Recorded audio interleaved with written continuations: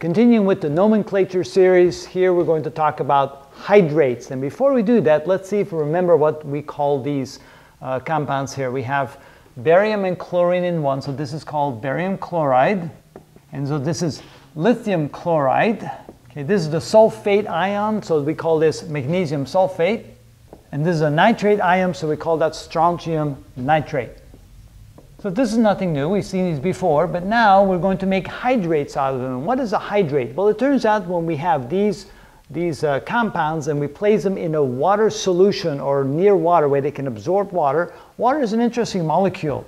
We have an oxygen and two hydrogens, and because of the way it's structured, the oxygen side of the molecule tends to be more negative, and the hydrogen side of the molecule tends to be more positively charged. So this is what we call a polar molecule.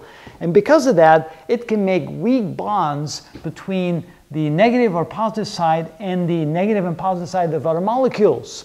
So because of that, for example, barium chloride can join with two of these hydrates. So the way is we place a dot there, and then we have two water molecules that will bond weakly to the barium chloride. And so what do we name that? And so same with lithium chloride. Lithium chloride will bond with a single water molecule, and magnesium sulfide, or sulfate I should say, SO4, will bond with, I believe, seven of these water molecules if enough water is present. And then the strontium nitrate will bond with 4 water molecules, 4 H2O. And so what do we name those? Well, again, we're going to use these prefixes to indicate the number of water molecules that we have. So in this case, this would be called barium chloride. And since there's 2 of them, we call that dihydrate. All right, so now we have the next one, which is lithium chloride, joined with 1 molecule that it would be a monohydrate.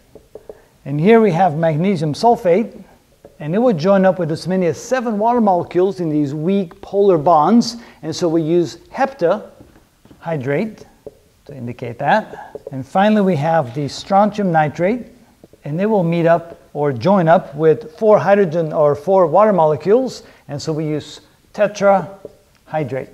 And those kind of join on in to the outside of the molecule, wherever the polar end of the water molecule can do that. And then, of course, to get rid of the hydrate, if you want to get rid of the water, we usually can heat it up and dry them out. So if we heat it up and so the water evaporates, eventually the weak bonds will break and the water will disappear, and you'll go back to the original molecules that you had without the water. So, but these molecules right here have the tendency, when put in contact with water, for them, the water molecules, to join and connect to them with these polar ends of the molecule.